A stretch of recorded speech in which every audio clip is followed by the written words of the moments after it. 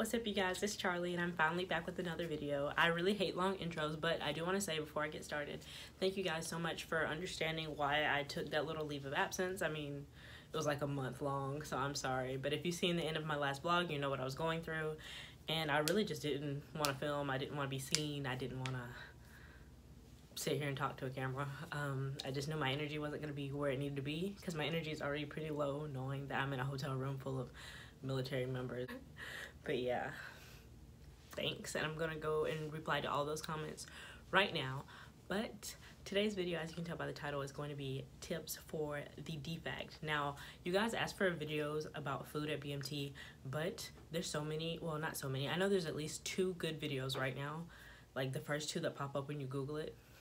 And they're really good, and I don't think I'll be able to add anything to them because they are still really accurate and really well done. So I definitely suggest going to watch those videos. But if you still want me to make my own, I will. But like I said, those videos are really good. Okay, so, but this video is tips for the DFAC, how not to screw up.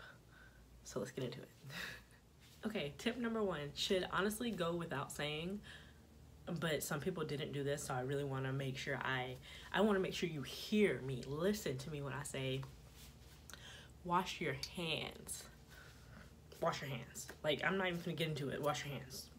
Wash your hands. Tip number 2, march until you get to your tray. Like, the whole time when you enter, I'm not sure how other DFACs are set up, but like in the 320th where we entered, like there's, let's see, left flank, there's another left flank, there's a right flank, there's a right flank, then like there's a lot, and then that's just to get to where you're gonna walk and get your tray. And then right before you get your tray, you have to do a left flank, and then you go to like sliding with your tray, and then after that part you don't march anymore. But yeah, march until you get your tray. Don't lose any military bearing until you get your tray. Still keep your military bearing with your tray, but you do not march after you get your tray. So march until that was such a long tangent for no reason. March until you get your tray is what I'm saying. Tip number 3. Also, these tips are I'm trying to go in order, like from when you first get there until like you leave. But tip number 3 is speak to the employees. When you go to sign in, there's usually one person that just makes sure you sign in the right place and stuff. Speak to him, even though they're civilians, or her, I guess. Ours was always this one guy that I specifically remember around lunch and dinner. It was always this lady at, it doesn't matter. Anyways, speak to the civilians that are helping you sign in. Good morning, ma'am. Good morning, sir. That's literally all you have to say, and he'll say good morning, and then you go on by your business. But speak, don't be rude. Tip number 4, perfect your facing movements. I actually apparently am a good marcher. Yeah, I would say that I was always nervous to do my facing movements in the DFAC, because I know the older weekers are usually looking at the younger weekers when they do their facing movements, because I know that's what I did after I got to like the 6th week. I was always like judging the younger kids. The younger kids. But perfect your facing movements. I know one time I got called into my MTI's office for, I don't even think it was something good, or just because I was an element leader or something, and then he's like, you've been doing good, you're a really good element leader, you do really good facing movements when you're in the DFAC. And he said that. I specifically remember him saying that. It was me and my dorm chief, and she was like, yeah, you really do. And it really felt good. So they're watching. They're gonna be either asking you memory work questions or at the snake pit, but they're watching you. So make sure those facing movements are on point. Which leads me to tip number 5, know your memory work. I don't know about anybody else's squadron, but my squadron, if you're just in line, like in the straight long line, waiting to get to your tray and everything, you're just like taking your step up and snapping back to attention, taking a step, snapping back to attention. MTIs will ask you memory work out of the blue, and if you don't know it, they will blow you up. And they will pull your 341 if you don't know the memory work. So know your memory work. Tip number 6, I meant to say this back when I was before that last one, but either way. Tip number 6 is look at the menu before you get to the food. When you're signing in, there's gonna be a menu, like a TV screen menu on the wall.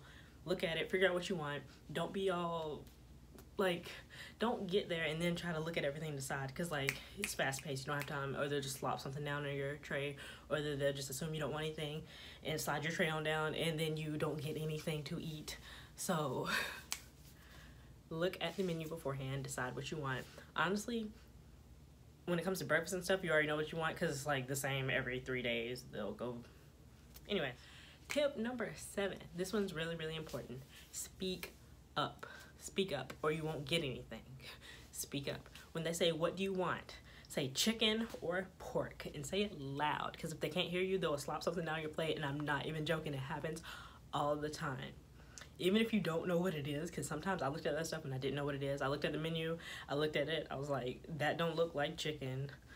Can I have some of that? If you don't know which one you're pointing to, if she can't hear you say it, they will just give you whatever they want to, and they can, because you weren't speaking up. Speak up to the workers. Oh, what you're gonna be saying to them, don't just say pork and keep going. I always said, like, what's something, like cheese tortellini. They always have cheese tortellini. I don't know why. I didn't even like it. Anyways, cheese tortellini, please, ma'am. Get it, go. Speak up, say what you gotta say, leave.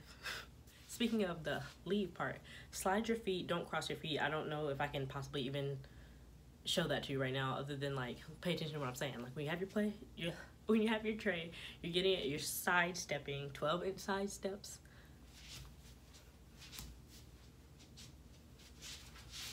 You feel me? Okay, cool. Don't cross over your feet like doing the karaoke. If you don't know what that is, sorry, that was stupid. I played sports in high school, but just sidestep. Cool. Okay, I think I'm on tip number 9. I could be on tip number like 10. I think it's 9. We're gonna go with 9. Okay, tip number 9. Oh, be calm but speak up. I already said that. No, be calm but be fast. You know, like, know what you want, say what you want, go. I feel like I already said this tip, but be calm. Like, don't be all frazzled like, oh my gosh, I don't know what I want. Just be calm, say what you want, go, calm down. It's not the end of the world. Yeah. Tip number 10, don't forget your 2 carbonated beverages. You have to get 2, no. Tip number 10, don't forget your 2 non-carbonated beverages, which means milk, water, and juice, I believe, but not like Gatorade juice, like grape juice. I don't know. I would say just get 2 waters, or water and a milk, because I don't know how juices are. I don't know. They don't have, I don't know. Don't listen to me. Anyways, milk and water, probably juice too, but we're gonna not say that just in case I don't want to get y'all messed up. But don't forget to get 2 of those if you're gonna get something else, because you can't get Gatorade, you can't get coffee. Those have caffeine in it and they're carbonated. But make sure you don't forget your 2 non-carbonated. I always got 2 waters, and then I'd get a Gatorade, or like half a cup of Gatorade. But I have a tip for that too. 1 second. Tip number 11, I think. Tip number 11, I think. Speaking of the Gatorade and everything, what I did, and the next tip, is to get your 2 non-carbonated drinks. So like get your 2 waters and then get a Gatorade, but drink your Gatorade last, because you're gonna have to drink those waters. You're gonna have to drink those. So I'd say drink your Gatorade last, or like do a little Gatorade sandwich, water or Gatorade water. I don't know, however you feel like doing it, do that. Drink it last. And I don't know if I wrote this down as a tip, but what I did is I didn't get the full thing of Gatorade. I just like got like, the waters are like this tall, they're already made for you, and I got like this much Gatorade, like half a cup of Gatorade, because that's a lot of liquids and you only have like 10 minutes to eat at the most anyway. Tip number 12 is to pay attention to your chow runner. Now your chow runner is going to be the person standing like this telling you where to go. Your chow runner is going to say front or back to tell you to sit at the front table or the back table. And when they say front, ma'am, thank you, ma'am, and you go in front of them. They say back, ma'am, thank you, ma'am, and go behind them. Now, pay attention, don't go wrong, or you're gonna like mess up the seating arrangements. And I don't know if you're in the 320th, but Master Sergeant Trejo Sanchez is gonna blow you up. If you don't know who that is, but if you end up getting the 320th, you will know who that is. Trust. I'm like positive I got these numbers mixed up. The next tip, don't know what number it is, but the next tip is, oh, when you get to your chair, the chair runner tells you where to sit, make sure you put your tray down and stand at attention for 3 seconds. What I did was say it in my head every single time, because we got them petty MTIs that like to count. Like, that's only 2.7 seconds. To say it, 1, 2, 3, then you sit down. Don't say it out loud, say it in your head, you're at attention, don't be talking. And 2 more tips. The tip that goes along with that is what I always did was, as soon as I got done sitting at attention, I would start my timer. I wish I had my clock so I could actually show you guys. But like, what I did was 1, 2, 3, pulled out my chair, and while I was sitting down, I would set it like go, like because I'm trying to get out of here in 7 minutes. 7 minutes is honestly pushing it for me. I usually got out in like 4. And the only tip that I have while you're sitting down is, one, what I like to do is chug one of my waters first and then drink the other one like while I was eating, so I didn't have to, you know, chug both of them at the end, like when you're getting ready to go and you realize you still have a whole cup of water left. Also, I always had like one wingman beside me that I like knew, because I'm always second element leader. I was second element leader, so I was always sitting in the same spot pretty much.